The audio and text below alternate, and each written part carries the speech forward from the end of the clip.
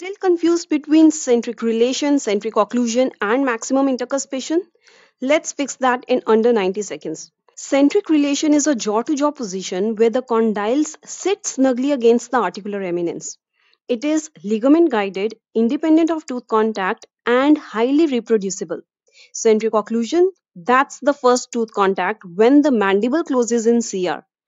Maximum intercuspation is the tightest fit between opposing teeth, regardless of condylar position. Think of it as your patient's habitual bite. Why does this matter?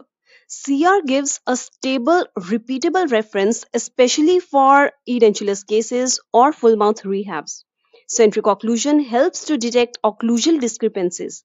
Maximum intercuspation is easy to identify, so it's often used in restorative dentistry. Do they always match? Not always. CR may or may not coincide with CO or MIP. CO might align with MIP in some individuals, but often there's a slide from CO to MIP.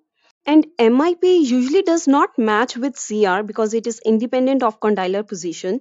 That's where occlusal issues begin. I hope that helps. This was the short version. Want complete explanation on this topic?